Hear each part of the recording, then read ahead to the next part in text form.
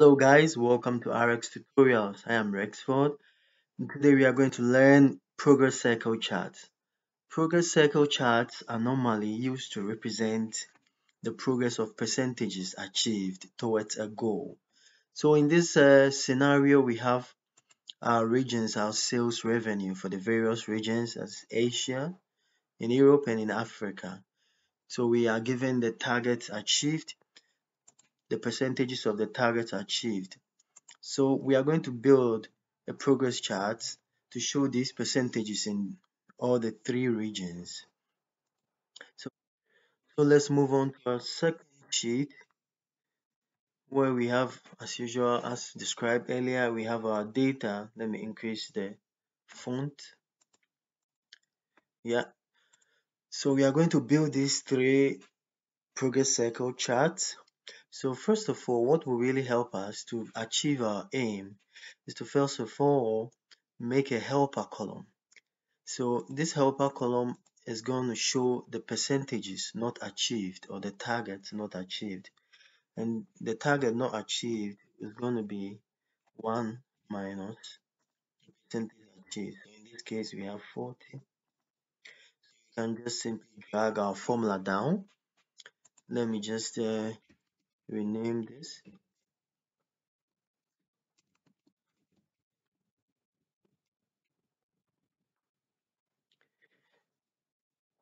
Make it bold. So first of all, we are going to insert our chart. We'll first insert a blank chart, so you can simply click anywhere within the sheet, worksheet, and go to insert, and then we insert a donut chart. So we have our blank donut chart. So in our blank donut chart, we have to select the data that we want to build with this chart. So we right click, go to select data, we can name it, and then we go to edit. In the edit series, we can name the series name anyhow you want to.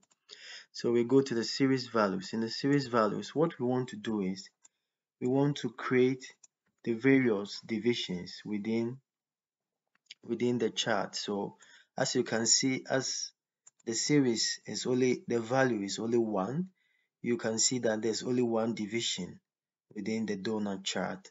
So we want to create various divisions within the chart. So let's say you can choose any value. Let's use 20 divisions or 25 or 30, anyhow you want. So you can just add 1, repeat this, duplicate this.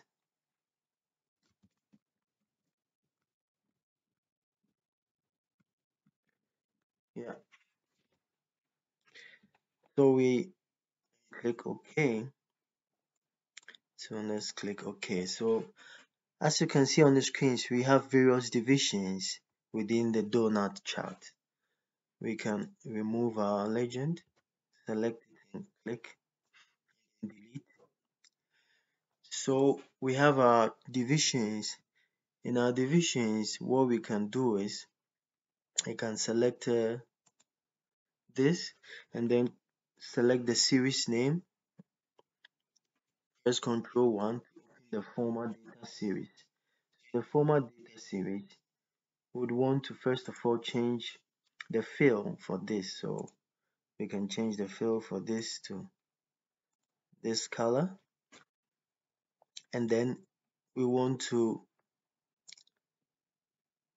go to the series, the effects or the series options. In the series option, what we want to do is we want to change the donut size because we want to make our chart a little bigger. So we have to decrease the chart. Let's set it up to 55. So you have bulky chart. So I think this is okay. So let's select the chart itself. So in this case, the chart is selected. In the chart itself, we go to the fill and we select no fill. In the border, we go to no line. So we have our chart, our first chart. So we can duplicate this first chart. So just select the chart, Control C to copy, and then we can click here and then Control Paste to duplicate this.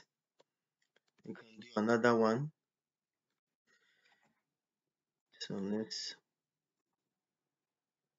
off. Click here to select the chart, and then you can just put it here. Let's click here. Let's make another chart. So you have three charts. Yeah. So let's change the colors of this chart. We can change this also. Control 1 to open the format data series.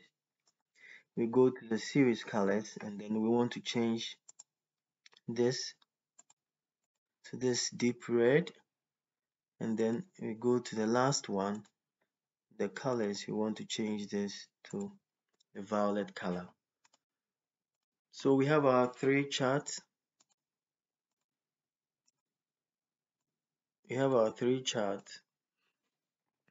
So let's go. We can select this chart, press Control, Shift.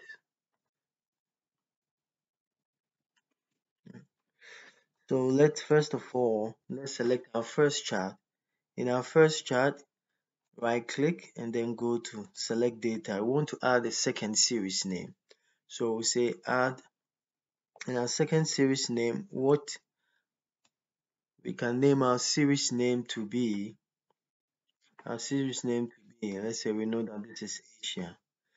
In the series values, we want to select the value, the targets achieved and the target not achieved. So this will be our series values. And let's click OK and OK. So let's click on this in our second series because we want to make this our secondary, put this on our secondary axis.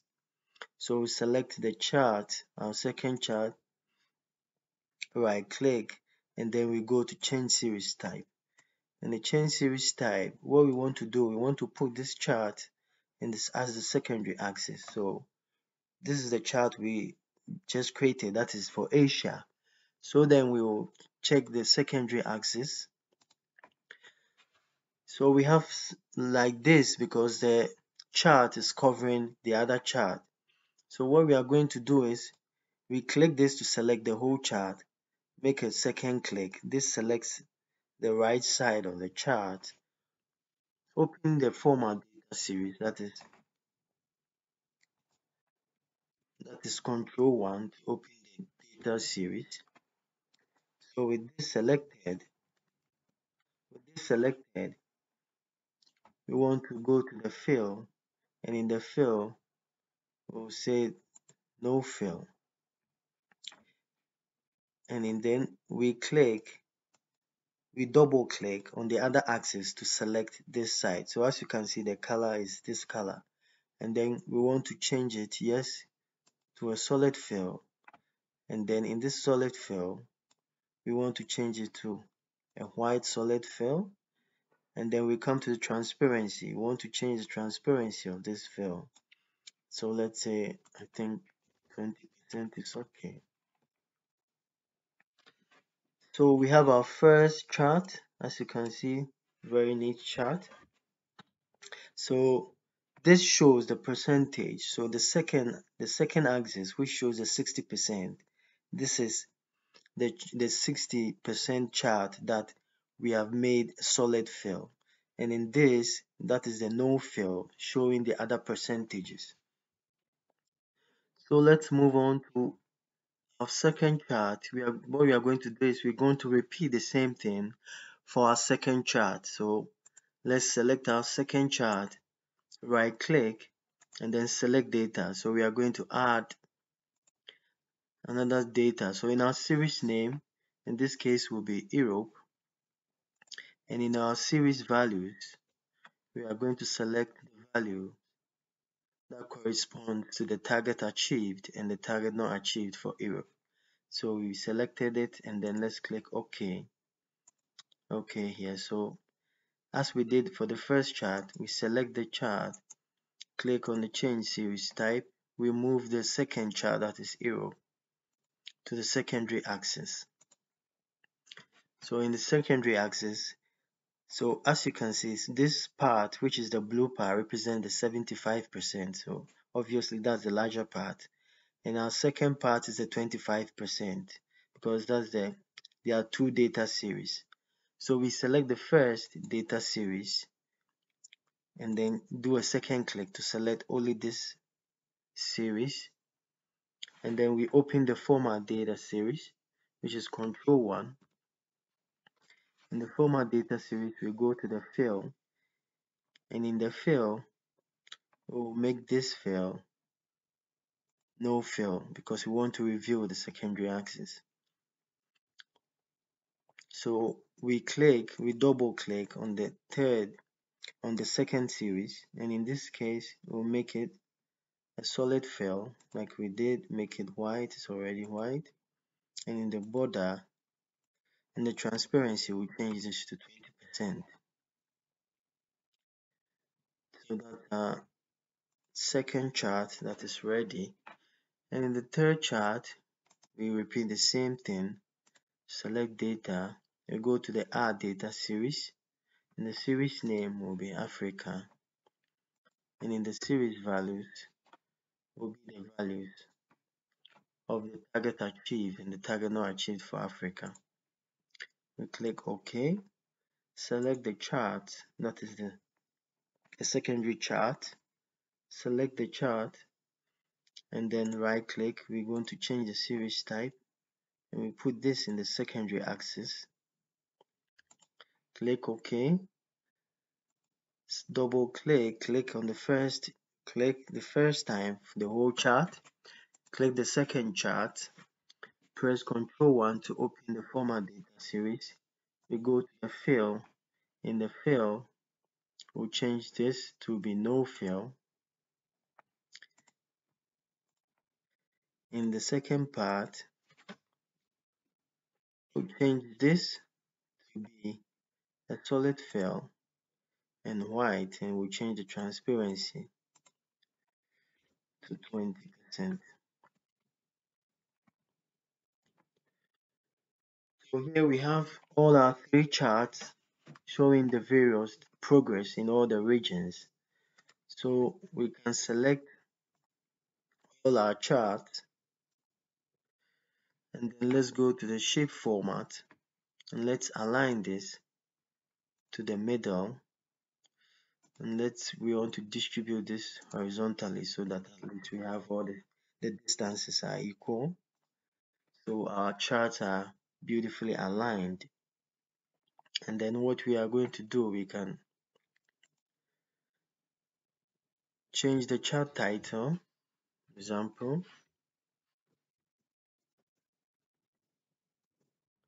we can remove the chart title. Yeah, let's remove the chart title because we are going to create our own chart, our title. Click on delete. What we are going to do, we are going to represent the various percentages in the chart.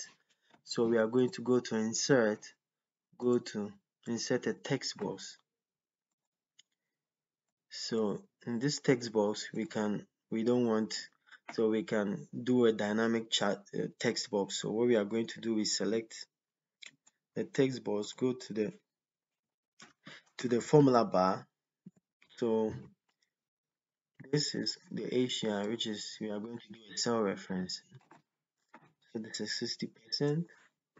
You can copy this, click on this, so paste. Let's move this. Yeah, let's move this, and then we just click on go to the formula bar, and this is going to be this. You can do the same for the last one.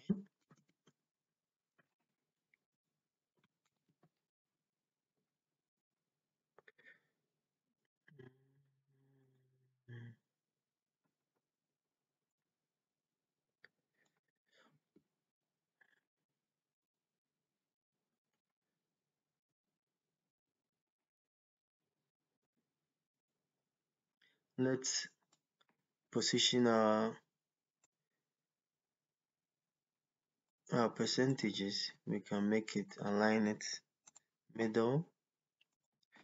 Yeah, let's increase our font. Let's make it bold.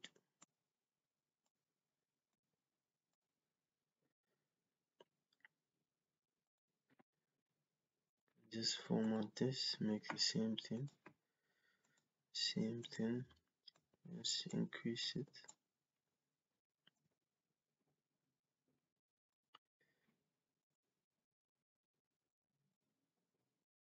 Let's resize this, make it bolder. So we have all our three charts for all the regions. So I want to create a label that will display the three regions. So let's go to insert. Let's insert a text box here. In this text box, we can just do a dynamic, or you can just type it in. This will be it here. Let's center this, increase the font. So let's duplicate this.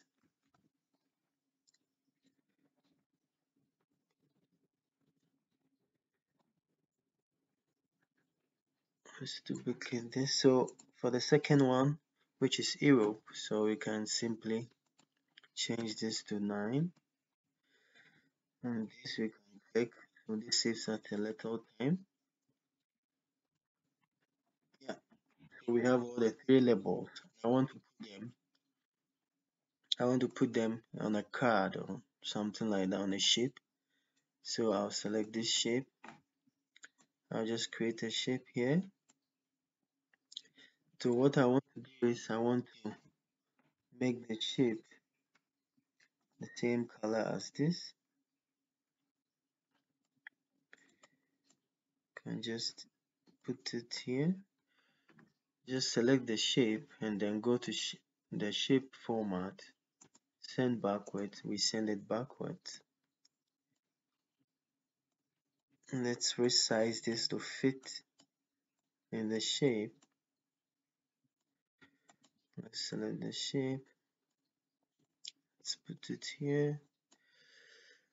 Let's change the fill for the text box. So with the text box selected, I don't want any fill and I don't want any line. We can make our text options. In our text options, I want to change our text to Asia, to white, make it bold. So we can center this.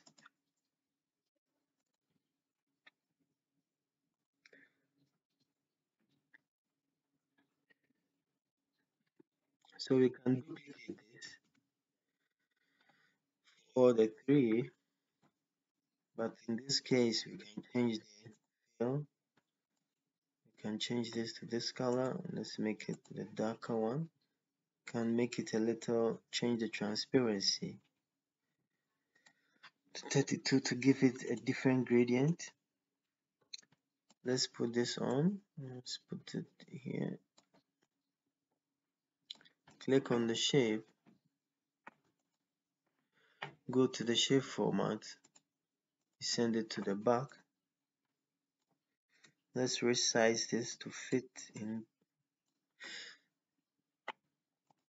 Can just increase the font. Yeah.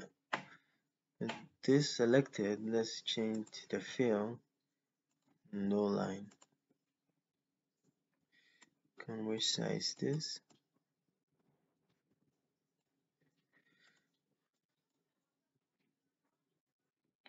Let's do the same for the other ones.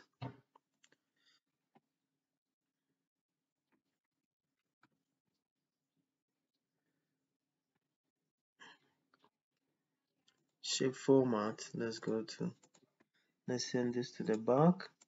Let's resize this to fit in, just as we did for the other. Let's increase to 18. Let me remove the fill on the line. Let's change the text to white, make it bold. Same here, change it to white, make it bold. Yeah.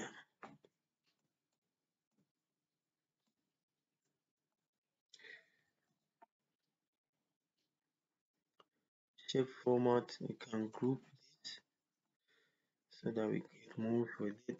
Let's select this, select the shape, go to group, and let's group this as well, same as this.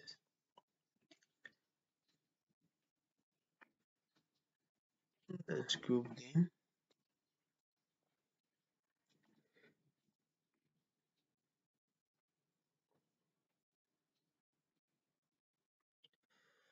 So we have our labels ready, with the labels indicating the various regions. So as you can see, when we change any value, for example, this goes to 40, this dynamically changes. Let's change this to, let's change the second one to 50%, and this dynamically changes. When you change the label, because we did the cell referencing, our label also changes. So thank you. Watch out for more exciting videos and subscribe. Don't forget to subscribe to my channel. Bye.